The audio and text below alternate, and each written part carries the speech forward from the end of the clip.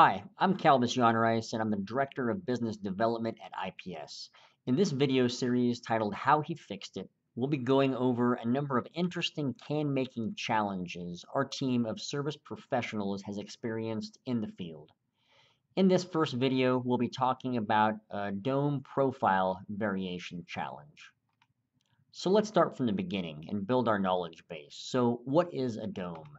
We've all seen it. The bottom of the can in the 2D profile looks like this, and this is the dome of the can. So the dome is formed inside of the body maker when the cup drops in and the punch forces it through a redraw die and a series of ironing dies, changing the can to its final diameter through the redraw die and thinning the metal to its final height, before which it hits the domer and strips off of the punch and exits the body maker. So, to talk about the significance of the dome shape, I've found a video clip online from a video titled The Ingenious Design of the Aluminum Beverage Can. You can actually find the link to this video in the description of our YouTube video. So, I'll go ahead and let this play. A dome is an arch revolved around its center. The curvature of the arch distributes some of the vertical load into horizontal forces, allowing a dome to withstand greater pressure. And so, why the dome is so unique is because we don't want, when the can is pressurized, for the dome to reverse. In essence, if this were the dome of the can, we don't want it to reverse in this direction. And if that is our goal, then the dome is the ideal shape.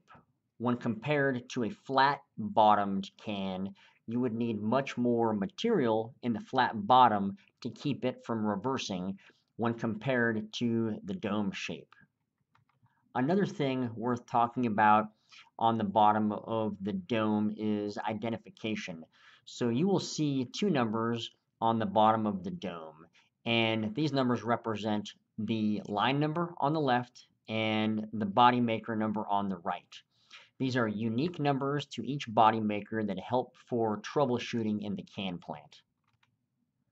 So let's talk about some important features of the dome profile. So first off, the dome profile is a complex shape. So it is not a single diameter, but it is multiple diameters in the final shape. And it is designed specifically to withstand internal pressure requirements. Now, a typical measurement that is taken for quality purposes is the dome depth measurement. And dome reversal tests assure that the dome performs as intended. So in this video, which I'll play in a moment, we actually see a dome reversal gauge in action.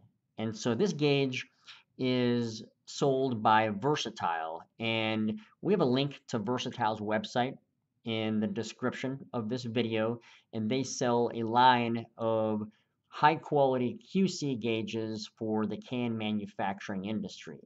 And so the dome reversal test pressurizes the can, and it actually measures at which pressure the dome reverses.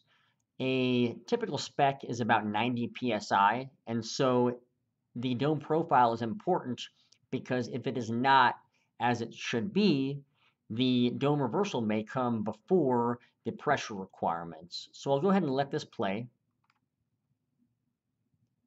And that is what a reversed dome looks like.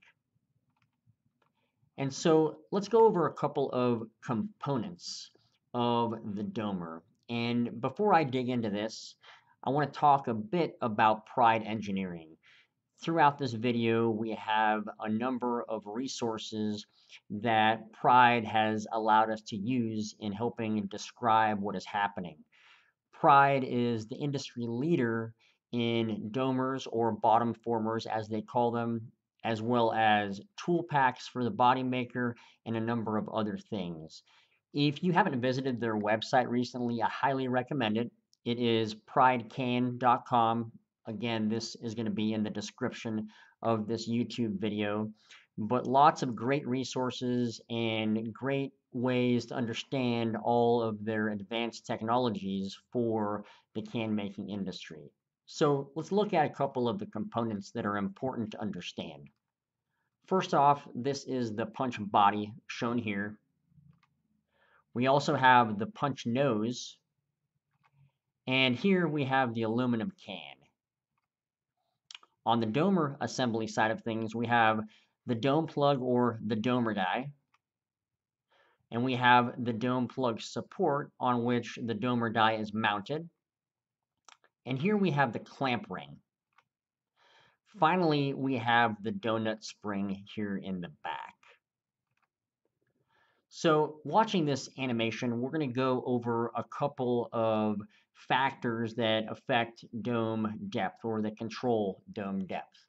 So the first one is tooling geometry. So there's three main things. So the first one is the punch nose, as we see here. The second one is the domer die, and a component of that domer die that's important to notice here is the flange. And that's important because the third piece of tooling geometry that's important is the clamp ring.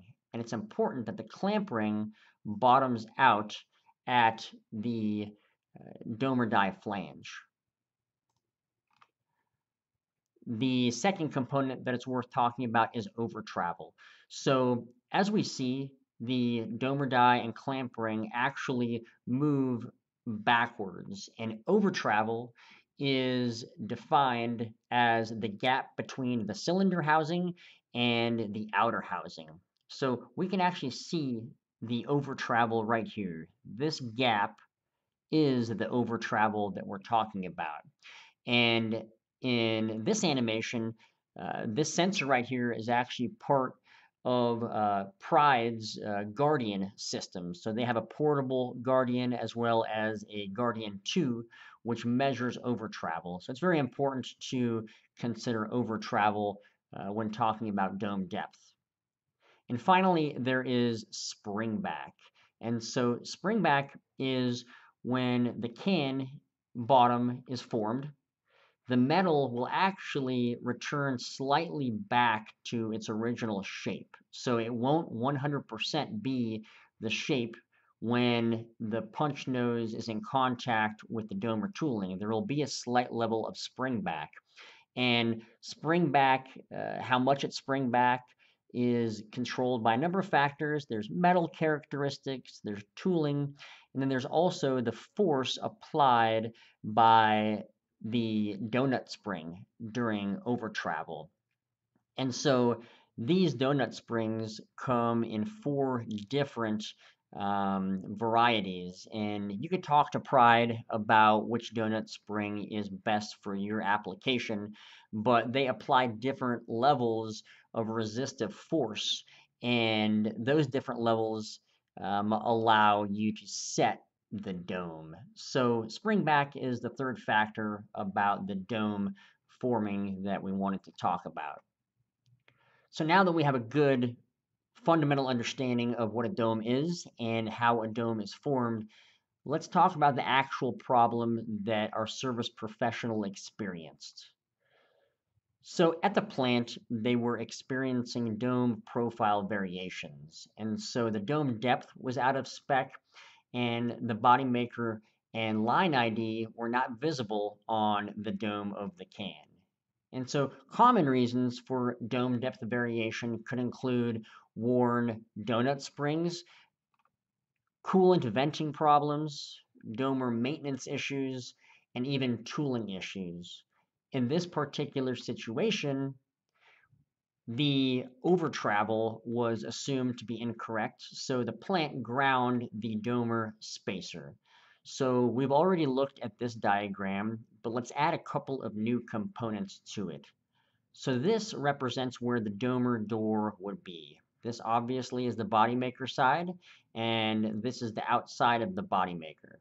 The domer assembly is mounted to the domer door, and there are domer spacers right here. And so by grounding or taking material off of the domer spacer, it moves the entire domer assembly to the right and increases the over travel. And so in this case, it did indeed increase the dome depth. And that was the result. it eliminated dome spec variation. But eventually, down the line, they began experiencing fractured bottoms. And so fractured bottoms are typically caught in the light tester or vision inspection, but inevitably some make it into the field and result in leakers, or when product leaks out of the fractured bottom in the field. So how did he fix it? What was the root cause? Before we dig into this, I want to give you a bit of background information about our service professional, Bert, who told us about this problem. Bert is a front-end specialist that is an expert on a number of front-end pieces of equipment, including cuppers, body makers, and trimmers. Bert speaks English and Spanish fluently and has been in the can manufacturing industry since 1978, when he started with stand-in can making systems, eventually transitioning on to Ball Corporation, and Bert has been part of the IPS service team since 2011. So let's look at the problem again and see what actually happened. So we had dome profile variation, and as a result, the plant ended up grinding or taping material off of the domer spacer, moving the domer assembly towards the punch, increasing the dome depth. And they did, in fact, eliminate dome spec variation, but they also added stress to the body maker. So why did this happen? Why was there stress added to the body maker? And to dig into this, we need to look a bit deeper into how a body maker is made up. So the body maker drive has a number of moving components that all have bushings. And bushings are wear parts, and bushings need to be tight in order to have the proper motion inside of the body maker. So bushings that are worn can result in play or slack in the drive. And there's a number of bushings throughout the body maker drive that all can be affected. And in this particular case, this was the issue. This is why the dome spec variation existed. So by adjusting the domer position, they were treating the symptom, and they were not treating the root cause. And so even though the dome specs were corrected, with enough added stress to the system, eventually the weakest link would break. And that could be the domer, it could be the slide yoke, or it could be the primary connecting rod. And once the weakest link is damaged, it results in heat and vibration and eventually tooling misalignment, which led to fractured bottoms and eventually leakers in the field. So how did Bert fix the situation? First off, he performed a body maker service. So of course he replaced the worn bushings, but it's also important to point out that basic maintenance is very important. And so doing things like cleaning the hydrolube and flow orifices helps prevent future misalignments and premature wear on drive components. So regular maintenance and service is extremely critical. So after the body maker service was performed, he adjusted the domer tooling to specifications, following the Pride SOP, which is very detailed and leads to very good results, which indeed was the case here. The final result was a corrected dome profile spec, the correct depth, as well as body maker IDs visible. If you learned anything from this video and enjoyed it, please like it on YouTube. And if you have any colleagues or coworkers that you think would like watching this video, please share it or forward the email. And if you need any on-site support, know that IPS has a team of can-making professionals, experienced and specialized, that can help with any of your service needs. So if you have any questions, please give us a call, shoot us an email, or visit our website. Thank you for watching.